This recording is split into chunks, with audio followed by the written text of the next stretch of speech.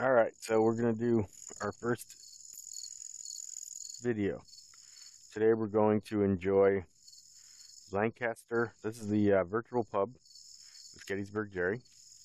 And today we're going to enjoy the Lancaster Brewing Company Strawberry Wheat. So I just cracked this baby open.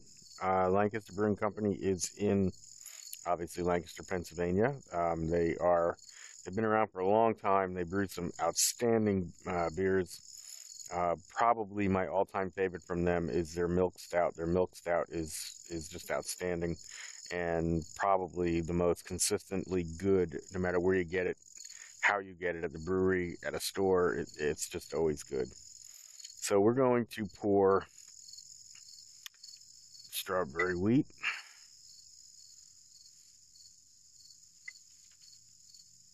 Of course, we have the glass tilted, so we got to do it right. All right. So let's give a little smell right off the bat.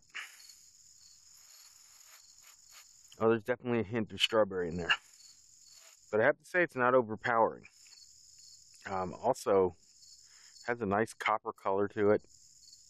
It looks really nice, and it smells very nice.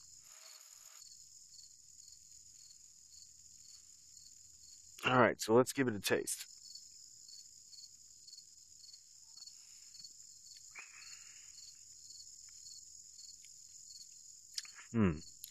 Well, it is sweet, but it's not overpowering, and there is strawberry definitely in there.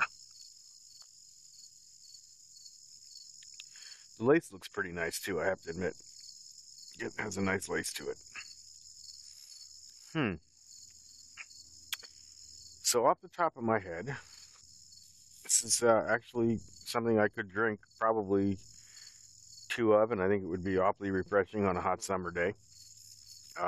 Actually, I'm using a pint glass from another Lancaster place called The Fridge, which is a great place for pizza and beer. Let me taste one more time.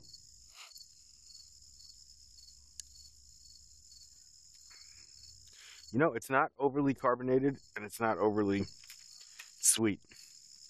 One of the problems that I have with fruit beers is they used to, especially in the beginning, they made them way too sweet, and they overpowered the beer with the fruit flavor. This one is okay. It's a little bit more strawberry flavor than I would personally like, but it's not like bad. So yeah, this one definitely gets. I would give this B plus. And if you're on a hot day, I think this would go down very nice and be really good with some maybe some melons, some crackers or nuts. Great one. All right.